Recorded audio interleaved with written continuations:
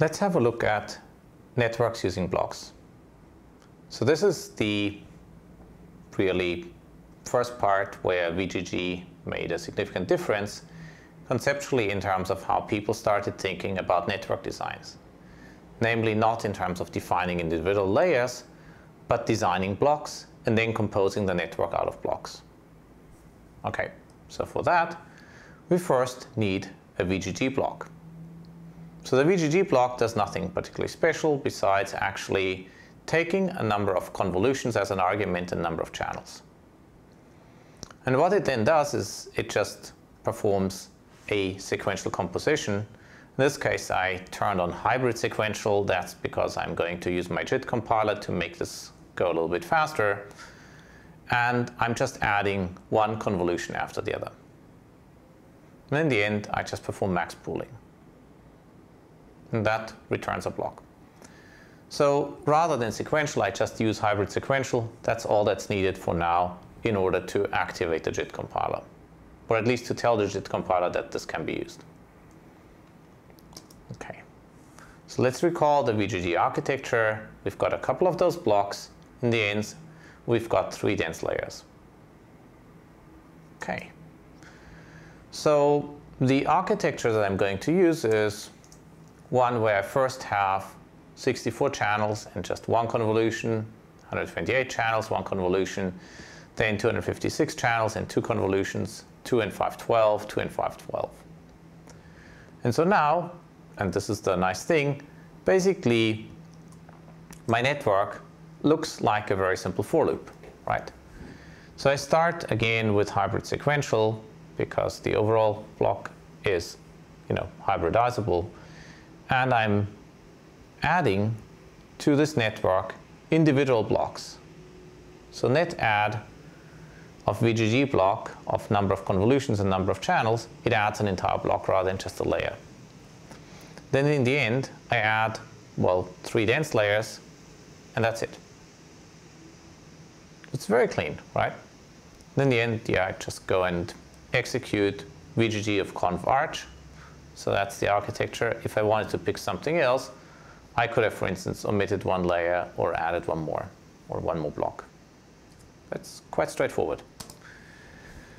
So let's have a look at how much memory it uses. Well, we have, 112 by 112, 64 channels, and 128 channels, 256 channels, 512, 512. So this is, after all, exactly what we picked here, right? So the top line here, conv arch, that defines exactly what we get. Now, and lo and behold, that's what we have here. Then the end, the behemoth dense layers, as you would expect them. Okay. So then, since we want to train this and we want to train in a reasonable time, we're actually going to make our network a little bit smaller. So the thing that we'll do is we'll simply divide all the sizes and the ratios by 4, and that makes sure that everything is considerably more concise so we can actually run this in efficient time. And I generate from my small architecture my network, and I hybridize.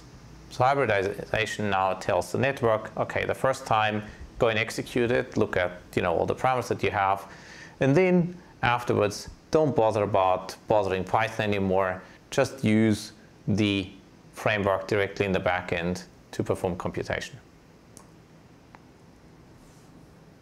Okay, so, and then we train. And as a matter of fact, if you were to do this, you would have to wait for about maybe 1.5 minutes per pass. So I'm not going to do that right now, or at least let's look at the outcome first.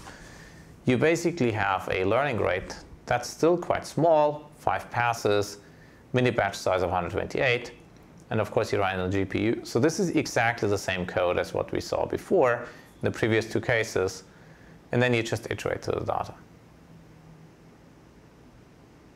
And since this is in our book, the trainer from chapter 5, it's just train underscore chapter 5.